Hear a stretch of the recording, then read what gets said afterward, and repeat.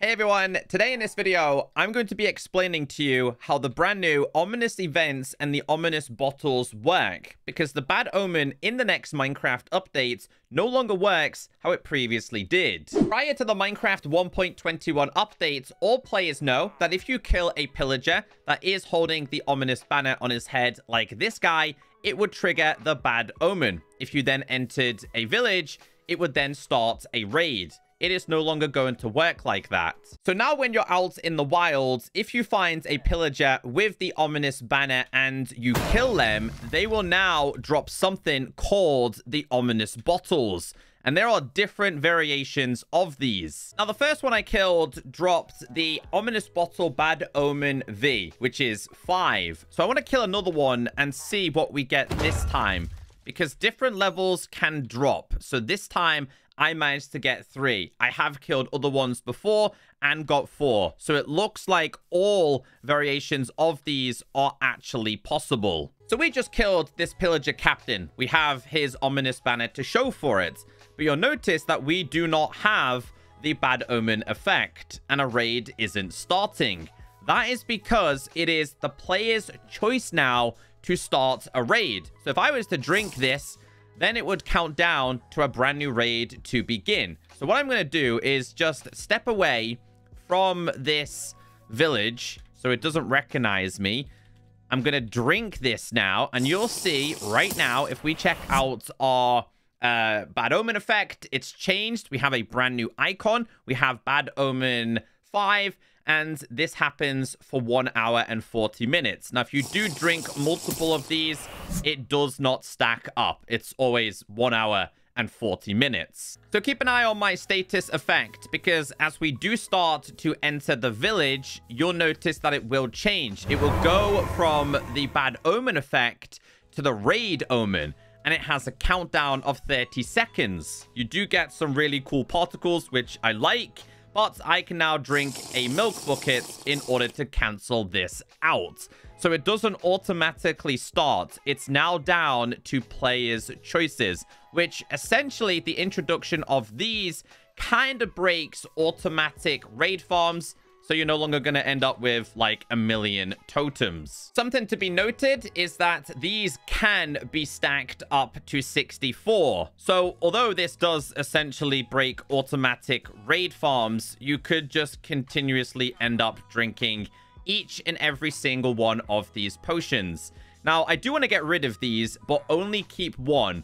And I'm going to show you this in survival here. So if we change our game mode to survival, we are going to go over here and I'm going to drink this. Now, as you guys know, with an ordinary potion, you would get the glass bottle back. This item is completely consumed and it's no longer inside of your inventory. So there isn't a new type of glass bottle available, unfortunately. Now, these bottles aren't just obtained via pillager captains. They can also be obtained via the new brand new trial chambers. One other mechanic that has also been altered is that you, the player, are now defined as the center of that raid. So once I drink this potion, pillagers are going to make their way here right next to this pig pen. Let's drink this. So as the raid omen starts to go down, you'll notice the icon starts to flash. Eventually it's going to disappear, and the regular raid bar is going to appear right at the top, just like a regular raid all Minecraft players have known. And as you can see, pillagers are starting to make their way to this pig pen, which I think is going to be a great way for players to kind of come up with creative ways to make brand new raid farms. Now, these ominous bottles can also be drank once a player enters a trial chamber. So right now, it's currently the Bad Omen, but keep an eye on this, because as we do enter the trial chamber and become in line of sight of a trial spawner, this is actually going to change. Also, this is a brand new room that has been introduced, by the way. So as we get to this, the particles should change, and you'll notice we now have the trial omen. Now, this happens for a total of 15 minutes. Now, obviously, I'm not taking damage because of the effects I have, but these spawners are a lot more challenging and also produce better loot if you manage to successfully defeat one. So this is like a new challenge for players to experience. There's also some new effects, which can be crafted into potions as well, which I will make a separate video on. This one right here is if mobs get hit with the wind charge, it kind of causes a mini explosion upon death. But I just want to go ahead and defeat this one. Also, remember, the colors and the particles around this are slightly different. And what the developers have also introduced is apparently better food can also pop out of these. So as long as we have the Trial Omen, as long as we enter a different spawner or location, we can continue just to keep fighting mobs, hopefully getting the best items. We've also been hit with slow falling. These random events will just keep happening. They benefit players, and they also benefit mobs as well. Not all of the effects will be positive, though. So we can see here, this is an arrow. Here we go.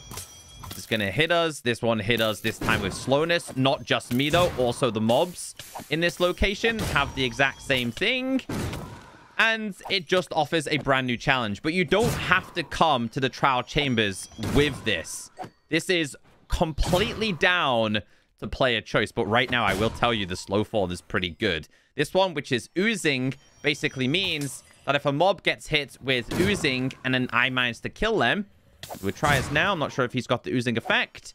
It means upon death, slimes will actually spawn or have a chance of spawning. Now, if you are lucky like we have been, you will end up with a brand new key. This is the ominous trial key. This is not used for the regular vaults. They are used for special vaults, which I'm going to show you. If you now try to open a regular vault with this key, it's not going to work. There are two types of keys, and the one that you need to access is this one right here, where players can get the best loot, including, here we go, the heavy core, which is used to make the mace.